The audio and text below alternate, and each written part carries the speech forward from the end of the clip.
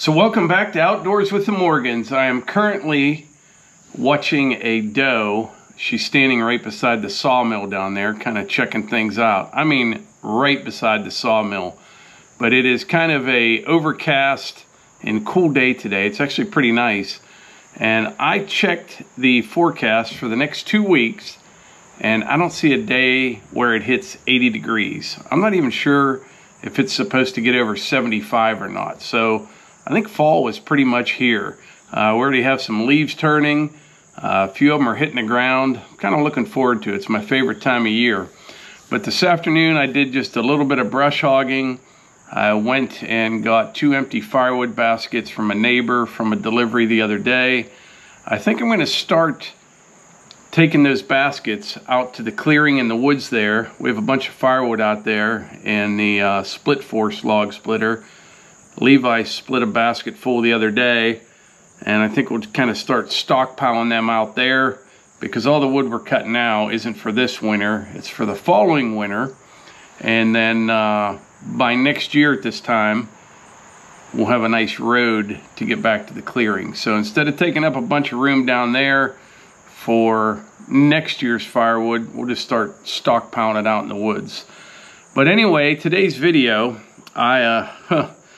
I have a Cabela's credit card, okay? And I've had it for probably 5 years now. And you're probably aware of this, but you accumulate points with that credit card. And I make all our personal expenses, most of them, on that credit card. And I pay it off each month, and you gain points. And I've had this master plan now for at least 3 years because the points don't expire, where I was going to get a new safe. I have a Liberty in the house, and I wanted to get another Liberty, a real nice one. Kind of had it picked out, and I wanted one for the building. Well, I got up to about, I'm up to about $1,750, which doesn't quite get me there, but it's pretty close, right? And every time, I mean, I'm very, very diligent when it comes to saving these points. Every time that I go to Cabela's or Bass Pro, they're ringing you up. They're like, do you want to use any of your points? I'm like, nope, holding on to them, you know? So it's all set to get a new Liberty safe. And last week, I pull up on the internet there, trying to pick out the exact model, and I must have hit news, and I see all these news articles about Liberty safe, and then I see some people online talking about them, a couple YouTube videos, some podcasts talking about them, and I'm like, oh, here we go. What's going on with this? So I looked into it, and here's what happened to the best of my knowledge. And I want to read Liberty Safe's statement on this. They really stepped in it. They did. And I don't know what to think anymore. I don't.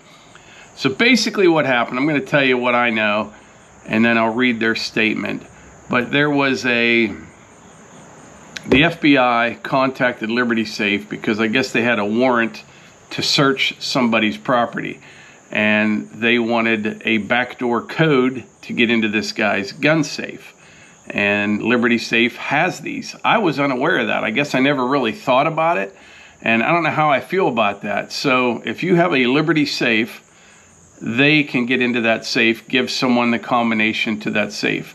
It might not be, I don't know how it all works, it might not be your exact combination, I doubt it is, but there's like a backdoor combination that will get them into any safe. I didn't know that was a thing.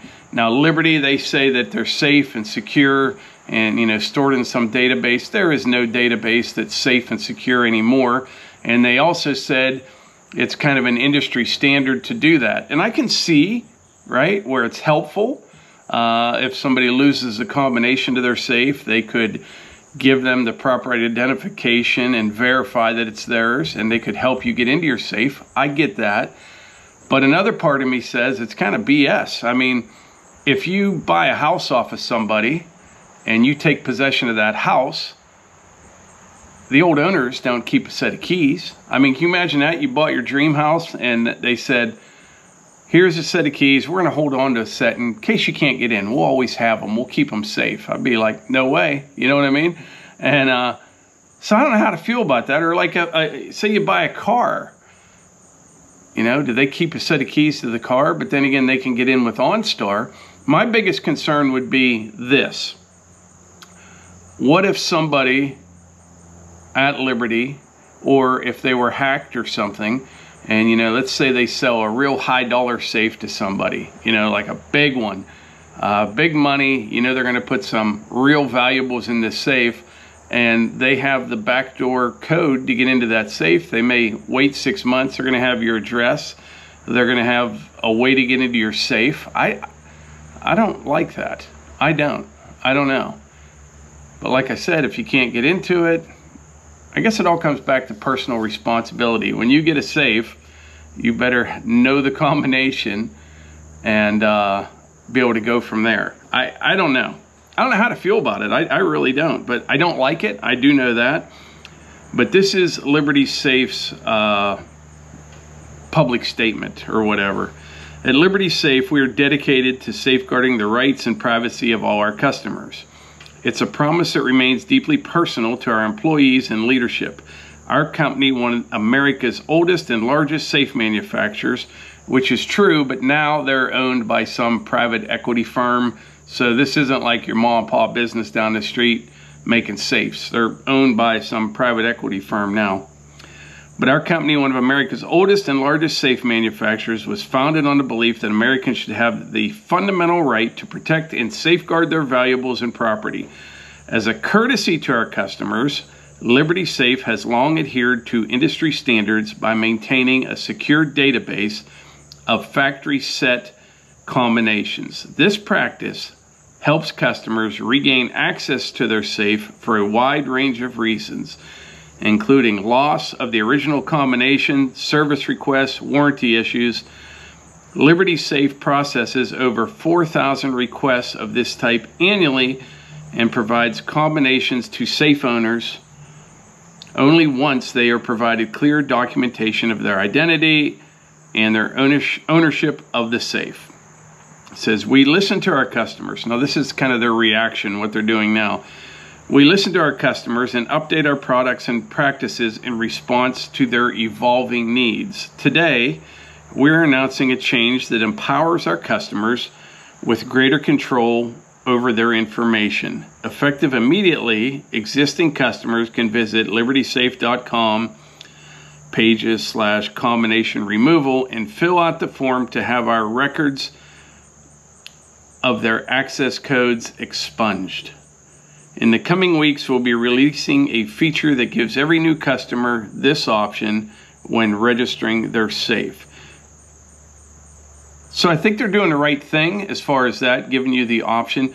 But really, you know, I just don't know if that information's safe or not. They're saying it's going to be expunged.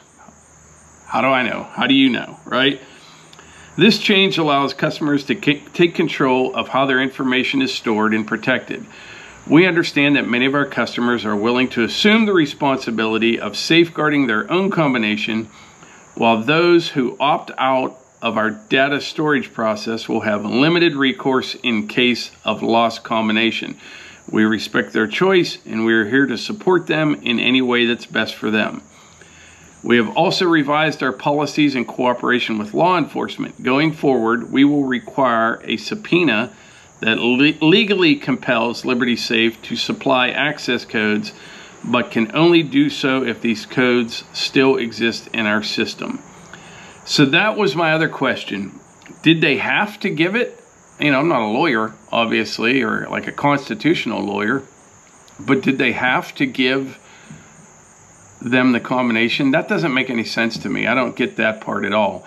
You know, like I said, you buy the safe, you pay them, you take ownership of it, it's yours. And even if they have a way to get in, I'm not going to get into whatever the guy did. I don't even know. But I don't know if they legally have to do that. If they said, hey, we have a warrant to search this guy's property, that would be like the FBI having a warrant for my neighbor's property and coming over here and saying, hey, we can't get in their door, but you got an excavator, go rip the door off so we can get in. How's that any different from that? Would I be legally bound to have to just help them? I don't think so, right? So I think it would have to be something, like I said, I'm not a lawyer, where it spells out, you know, a legal order or a warrant or a subpoena that tells Liberty Safe you have to do this. And besides, I mean, the FBI's got a budget of, it's over 10 billion, maybe 11 or 12 billion dollars a year, 30-some thousand employees. Something just doesn't add up. You know what I mean? You mean to tell me out of 30,000 employees, they don't have someone that can get into a safe? Something doesn't add up there. So anyway, that was their statement, and here's what they said about the incident. On August 30th, 2023, Liberty Safe was contacted by the FBI requesting the access code to the safe of an individual whom they had a warrant to search their property.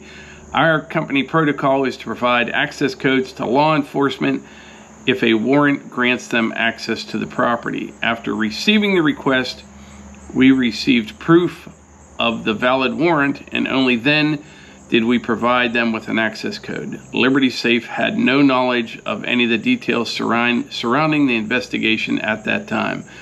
Liberty is devoted to protecting the personal property and Second Amendment rights of our customers and has repeatedly denied requests for access codes without a warrant in the past. We do not give our combinations without proper legal documentation being provided by the authorities. See, I don't know if that is proper. I don't think it was proper, in my opinion, legal documentation just by them saying we have a warrant for this guy's property, because in their statement they're reviewing their policy on how they handle that, and they say they are going to need a subpoena for them. So I don't think they really had to, but like I said, I have no idea. I don't. My biggest problem is I've got $1,700 to buy a new safe, and I don't know which one to get now. I don't know. I do know, though, whatever I get, I'm going to make sure they don't keep the code. But like I said, all that stuff is secure database. There is nothing secure on a computer anymore. If someone wants into it, they're going to get into it. And the more people talk about this and them putting out all these statements and people realizing they're not going to hold on to that information any longer, someone with bad intentions may be trying to access that information right now. No idea. So, my question to all of you, what do you think about this? I really don't. I don't know. You know, I don't think they should have access to your safe, but I can see where it's handy if you screw up. Don't know. It's a tough one. It really is. But anyone know of a safe out there that doesn't do this? And what other brands are out there? Liberty has always kind of been the name, at least for myself and what everybody around here I know buys. I don't know. I need to look that up. If you can recommend a good one, maybe like a small business that does it. Like I said, Liberty started off as a small business, but now they're owned by some big private equity firm. Yeah, I don't know. Usually I have an opinion on everything, you know. I don't know what to think about this, except I'm in a holding pattern right now on my safe until I figure this out, you know, what I want to do. I did see one Fort Knox made in Utah, but I think a Liberty safe is made in Utah. And you never know, all these companies, a lot of them are all kind of intertwined, you know what I mean? Or they rebrand them. They do the same thing with tractors. A company will make a tractor, then they're rebranded with different names, you know? Is that the same way in the safe industry? I have no idea. So if anyone has any good information, better yet, anybody that works for one of these safe companies that's American made, makes a good quality, fireproof, theft-proof safe, and they don't keep your information, let me know in the comments. Or if you are a safe company, feel free to comment or send us an email at outdoorswiththemorgans@gmail.com. Don't know what to do. I was all ready to pull the trigger on a safe. Here I sit, safeless. Well, I got one, but I need another one. I'm out of room. But anyway, before I wrap this up, a couple other things. Number one, if you're interested, sign up for our newsletter. All you have to do, go to our website, outdoorswiththemorgans.com. As soon as you go to that website, a pop-up box will appear. You can enter your email address and you will be enrolled in our newsletter. Don't send us an email saying put us on your newsletter. Just go to the website, pop-up box, put it in. And we're sending out newsletters about every 2 weeks, kind of a look back of what has happened and a look ahead. And we'll let you know in the next newsletter when the fire starter will be available again. We're starting to get a lot of requests for that. We're currently out of stock, and the next go around we'll have a bunch of 4-pound bags as well. It's getting to be that time of year. I can't wait to have the first fire in here this winter. That wood stove worked great last year, but yeah, looking forward to that. But yeah, sign up for our newsletter. Also check out daughter Eva's latest video. She's doing a really good job, and I'm not just saying that because of she's my daughter, but she is light years ahead of me when I started a channel. She speaks very well in front of a camera. She's confident. She's always happy. And now she's doing a couple videos of moving into college. I think the next one she's doing is like a workout video. The one before that was learning to run the excavator. Her biggest video so far is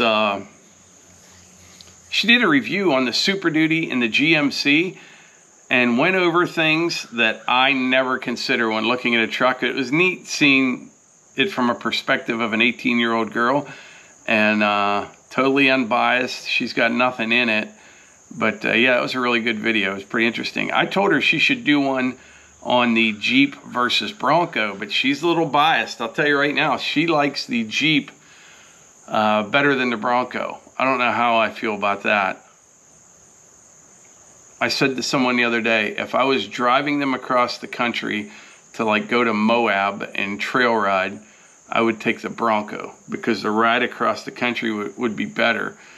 But if I was going to do some serious mudding around here, I'd probably take the Jeep. I don't know. But yeah, we'll have to see if she does a video on that. That would be a good one.